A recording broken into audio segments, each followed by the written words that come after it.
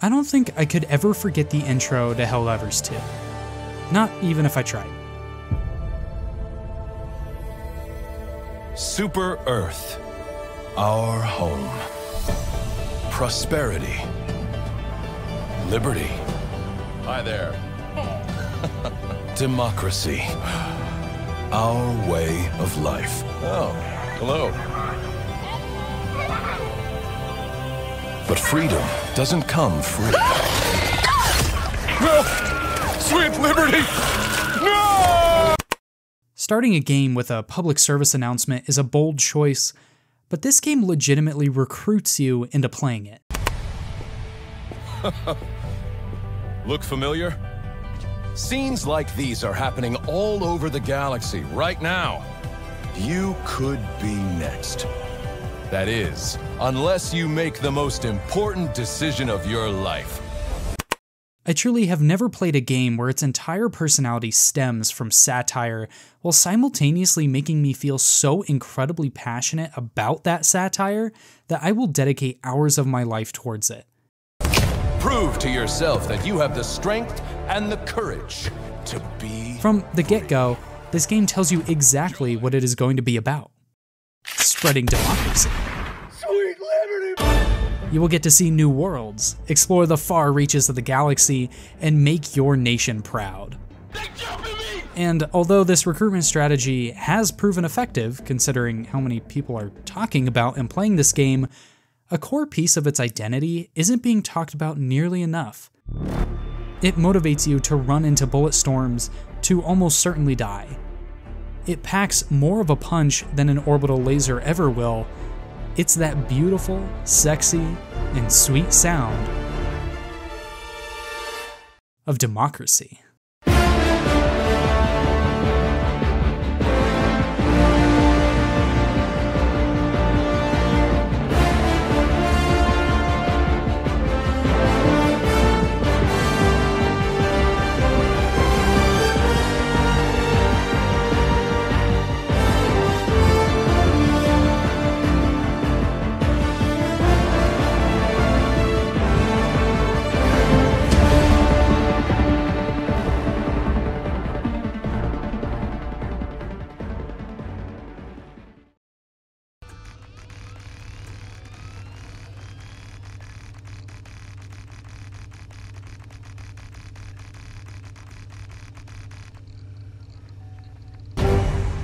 The soundtrack of Helldivers II is designed to be intense.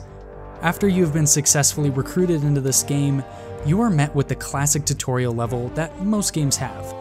But rather than giving you a slow drone of music to go through the sequence, it instead gives you a cinematic soundtrack to learn this game's rules.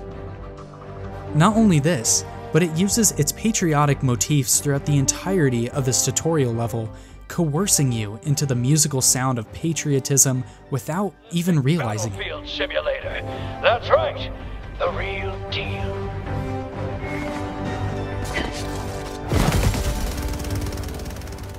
While General Brash, the greatest soldier to ever serve, guides you through this death trap of a tutorial level, the music laces this danger with a patriotic enthusiasm. If you listen to the character of the music, it is no wonder how it achieves this. The rise and fall of the strings, hits from the brass, and militaristic drums create scale for this game. I think it's gone. Oh my god. Good lord. And create a rising tension throughout the level. These themes are going to be consistent throughout the game, and you are going to experience them in the most horrifying moments. What? How did he run like that? What the fuck is going on? To be honest, I couldn't tell you if this garnering of patriotism was a conscious or subconscious effect, but I know for certain that the music of this game had something to do with it. So, this raises a difficult question: how do you make something sound like democracy? To answer that, we need to visit a galaxy far, far away.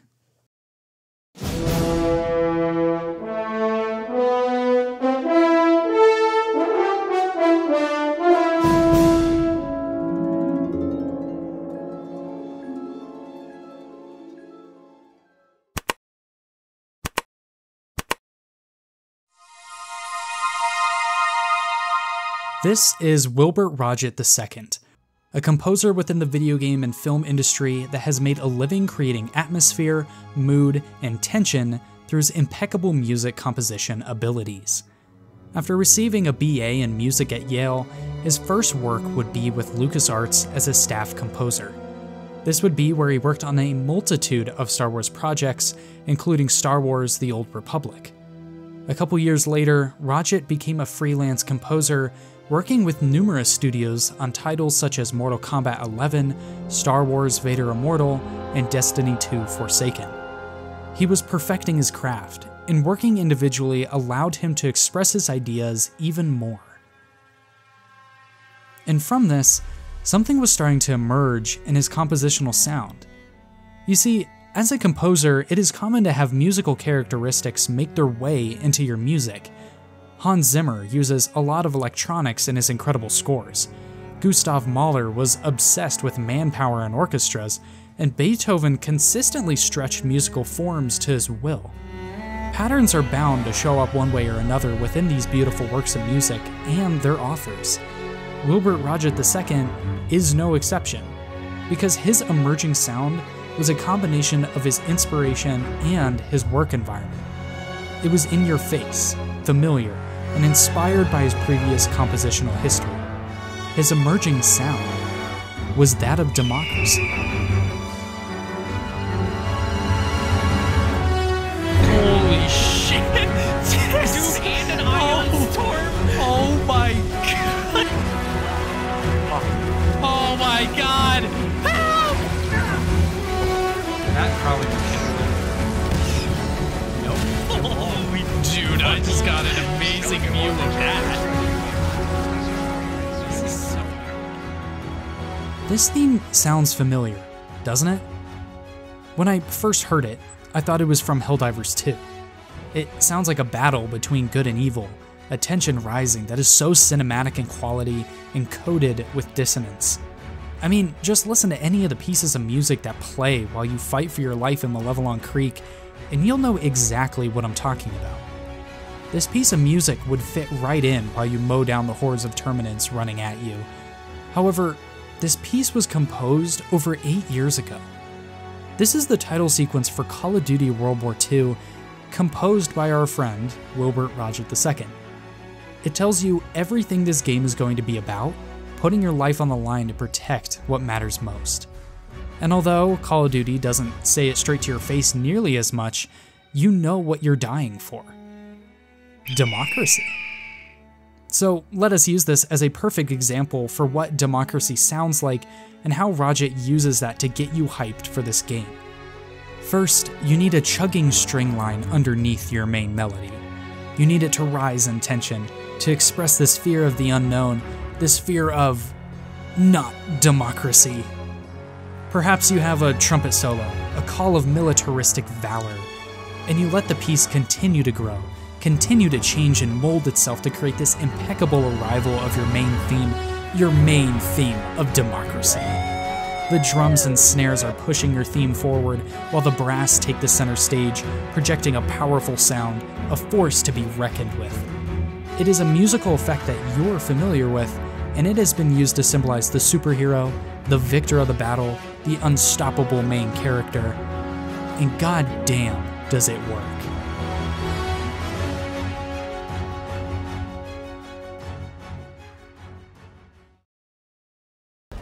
Oh, there's a lot here. It'd be a shame if someone were to blow up the entire thing. Yeah, so don't do that. Yep, I won't.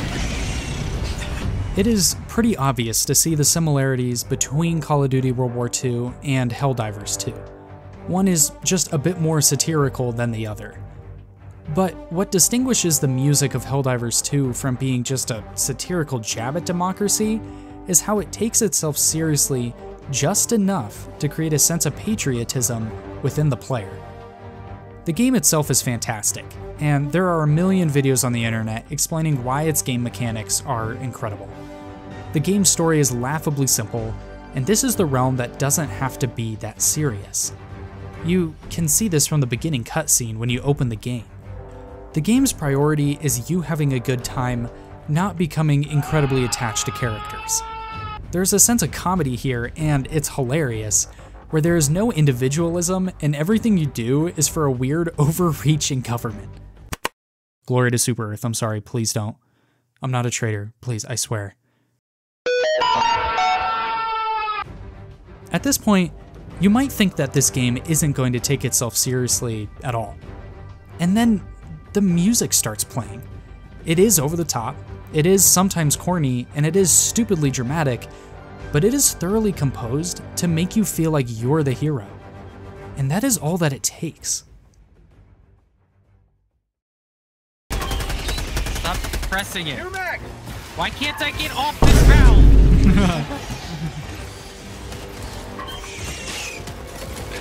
Get me off!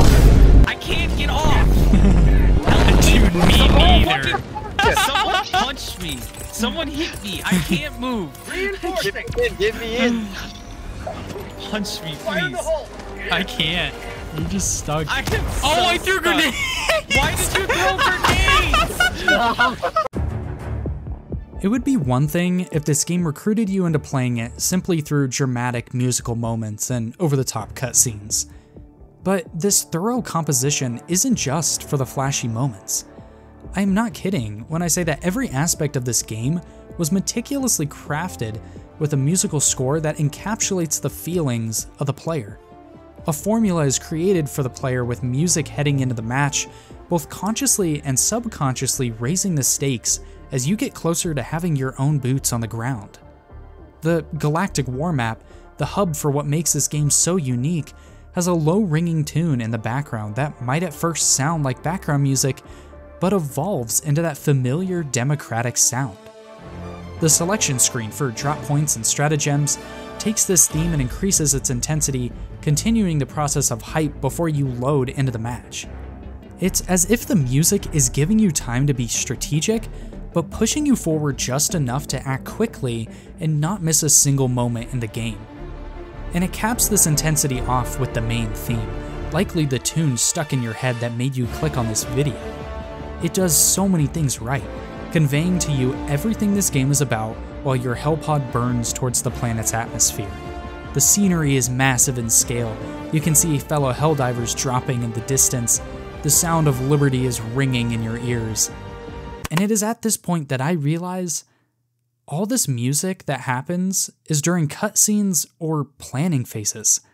We haven't even gotten to the music that plays when you're actually in the match and your bullets are flying through the air.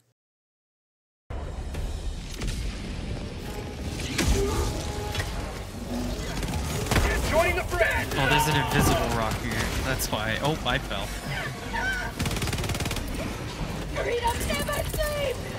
Dude, the charger is still just stuck. I'll save you, Ethan! Throw him in. Nothing? Oh my god! There are multiple songs that play while you are fighting for your life on the planet's surface. When calling in reinforcements, there are two soundtracks that can play when one of your comrades inevitably dies. Dude, also I'm stuck in the building next to the hell bomb, so I'm gonna die. Oh. 2, 1. Boom. Oh my god! And these musical tracks also build an intensity just like their counterparts. There are musical cues associated with everything, from calling in other stratagems to Terminid outbreaks to massive robots trying to kill you. I think it is amazing how there is a different music associated with the automatons and Terminids, providing you different emotional connections to the enemies. This has me incredibly excited for the future of the game, where we might possibly get new music with new species being added. As the match continues, these different themes create an emotional roller coaster. It feels like everywhere you go, there's a new theme playing. The extraction music is blaring, cheesy, and perfect for the moment. I call my balls Betty and Jerry. Extraction shuttle inbound. It's the music! It's the music!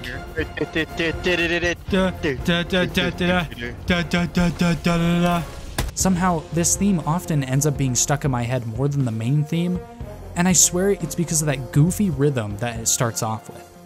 But as much as I have dissed this song, it's still so badass. It just keeps progressing, getting more and more intense while you fight tooth and nail to get the hell out of there. This is what spreading democracy sounds like, and I wouldn't want it any other way.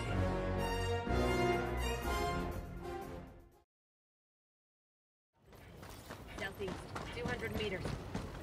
With all of this talk about how amazing the music in this game is, it wouldn't be fair to not mention how it dramatizes the moments without music. When most of the game you have these heroic themes blasting in your ears, it is all the more sobering when there is no sound at all. When it is only the wind blowing by you and your footsteps thudding towards the next point of interest. It is often a subconscious effect, one that allows you to catch your breath from whatever horrors you and your team just experienced. Some of my favorite moments in this game have ironically stemmed from this absence of music. My absolute favorite is taking in the beautiful scenery, the planets looming overhead with nothing but ambiance surrounding you. And meanwhile, your friend is fighting for their life against 3 Bile Titans and reenacting their own deed. God damn, that looks so pretty. Oh, that's a 500. Holy shit. It may not jump out at you like the other musical moments do, but these moments of silence are incredibly important for the game's tension and atmosphere. If it were constantly throwing things in your face, the epic moments would become dull. This is why, from a game creation standpoint, it is required that you pay just as much attention to the quiet moments along with the chaotic. Oh my god! Dude, what the fuck? What the hell happened over there? I have found myself playing Helldivers more and more over the last couple weeks. As school's gotten more crazy, I've been begging for more time to play this game. I love it so much that I actively schedule it into my day, eagerly trying to find the next opportunity to play with friends. I've had so many memorable moments, from desperately waiting for the dropship to land to getting obliterated by my own sentries. I've watched a number of YouTube videos discussing the impact this game will have on the future of the industry and how it will change the way we play games forever. I agree with these points to a certain extent, but what I don't understand is how people aren't discussing the music nearly enough. From what I have previously explained, the atmosphere and intensity of Helldivers is reliant on its soundtrack. Those moments of me waiting for the ship wouldn't be nearly as intense if it weren't for that stupid theme playing over and over. Those late night conversations with friends wouldn't be nearly as impactful if it weren't for that low hum of music aboard the ship. The patriotic love every player has for Super Earth wouldn't exist without the incredible main theme of this game. I have no idea how long this game will stay popular for, it really is too difficult to tell. But I am taking in every moment of anarchy while I still can. I already feel nostalgic for this game, and I have only been playing it for a month. Sci-fi games like Helldivers were how I first got into video games in the first place. I grew up playing through the Halo games religiously, futuristic shooters that changed the scene of multiplayer games forever. The music of that franchise alone keeps me coming back, even when the recent titles have been lackluster. Sweet liberty! And I think that is another reason why Helldivers 2 is succeeding seemingly out of nowhere. For years, a massive community of people has been starved of quality multiplayer sci-fi shooters. It felt like every opportunity a studio had to bring the community back together, they just failed miserably. I am happy to say that we finally got the game we've been asking for over a decade. It might have its glitches and its corniness, but Helldivers 2 is everything I've wanted in a shooter game since I was a kid. Like I said, I don't think I could ever forget my experience playing Helldivers 2. Not even if I tried. I've died countless times for its cause, stayed up late into the night spreading its motives, and now created an entire video essay about it. This game is something special, and it makes me happy just how many people are seeing that. But don't take what this game achieves for granted. Take a minute to appreciate that beautiful music serenading your conquest for peace and prosperity. The next time you're fighting horrifying creatures and watching your friend explode next to you, Take a moment to enjoy that beautiful ringing of liberty in your ears. That mesmerizing sound of bullets hitting the floor. You went straight into hell, and you found what matters most.